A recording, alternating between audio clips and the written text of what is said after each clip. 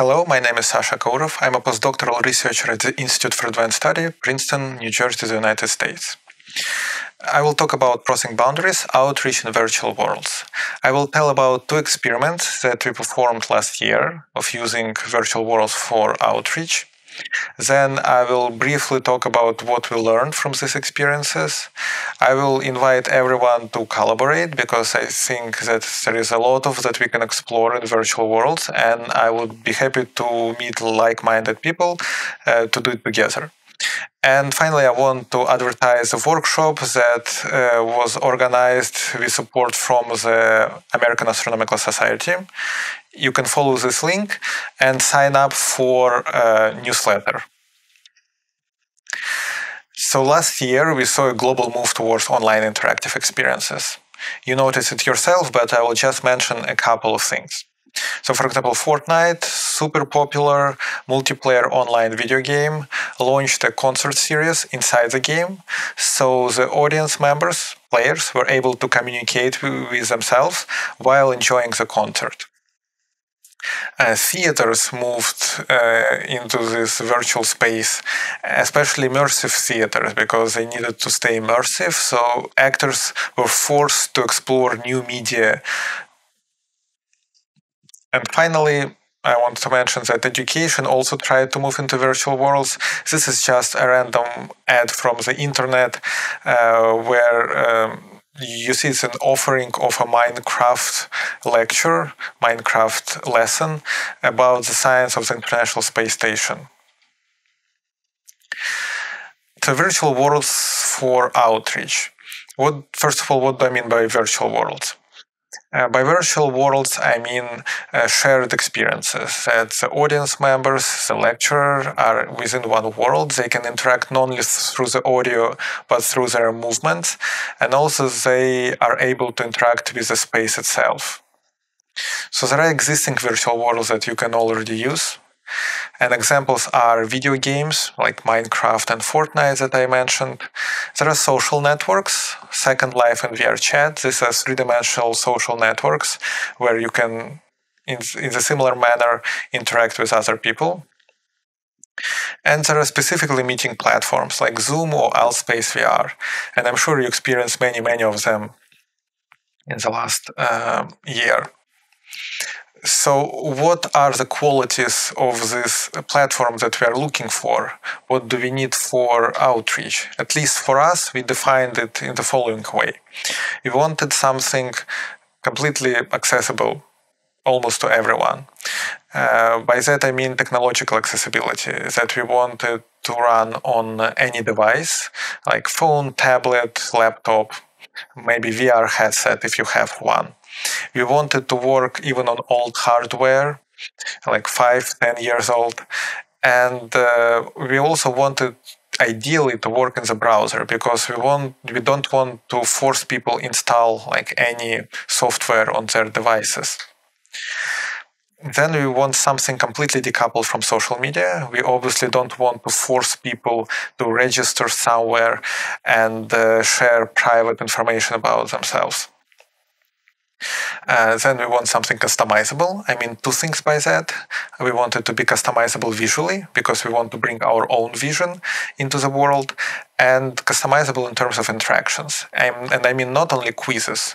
I mean something more complicated, like you can imagine escape room where you need to complete certain steps in order to open a new part of the world. Also, we want something future-proof. By that, I mean that we want whatever we create, we want to reuse it as many times as possible, and we want it to survive for a couple of years at least. So the first pilot show that we created was about Hayabusa 2 mission. It was created in collaboration with Elizabeth Tasker, Earth Life Science Institute, and the Japan Aerospace Exploration Agency. It looks like this. We have audience members and the lecturer sharing the same world. Some of the people are wearing headsets. For example, we see someone in the headset who can draw in 3 dimensions. Some of the audience members were from the phones, others were using laptops. And we used the platform called Azila Hubs for this experience. So there are three spaces in these experiences. The first one that we saw at the beginning was a real recreation of a real room from Earth Life Science Institute. This second world that you see is a fairy tale world.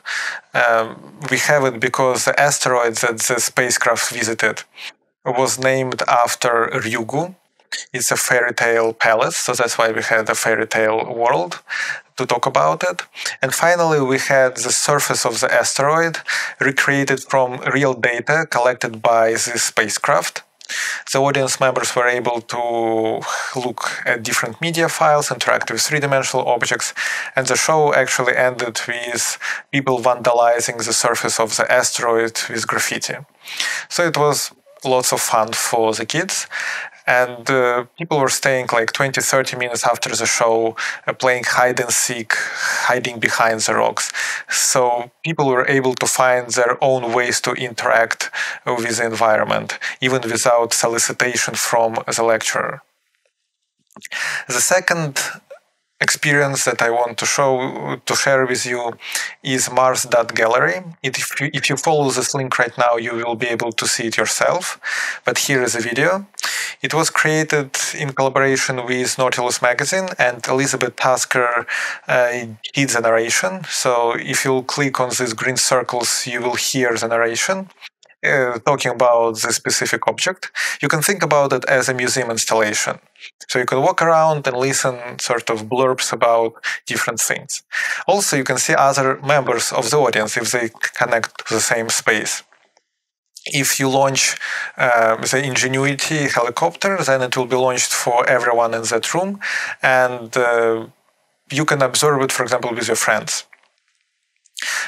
Also, it's possible to have a lecturer in this world.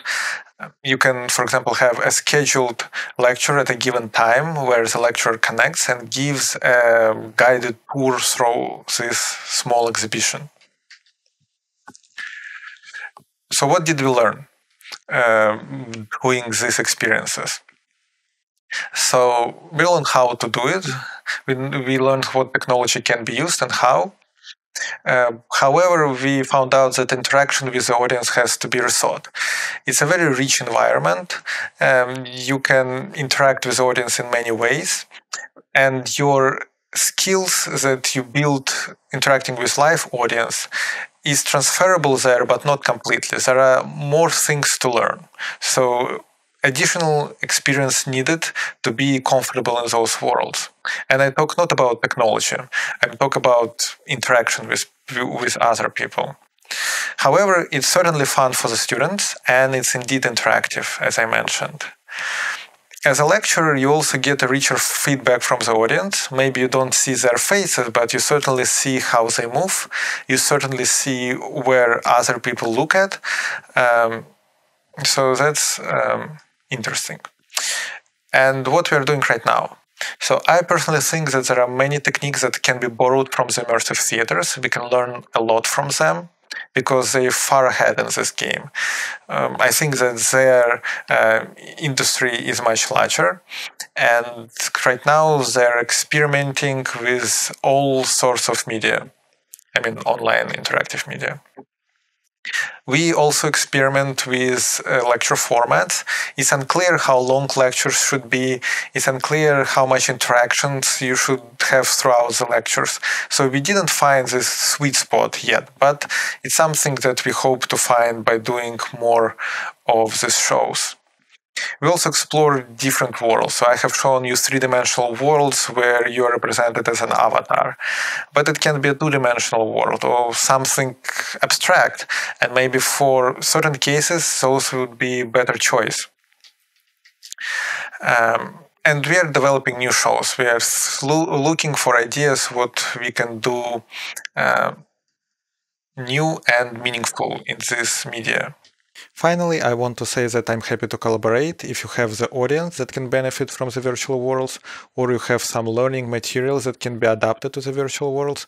Please contact me via the link you see on the screen. Also, please follow this link to register for the newsletter for the workshop that we organize later this year on this topic. Thank you for your attention.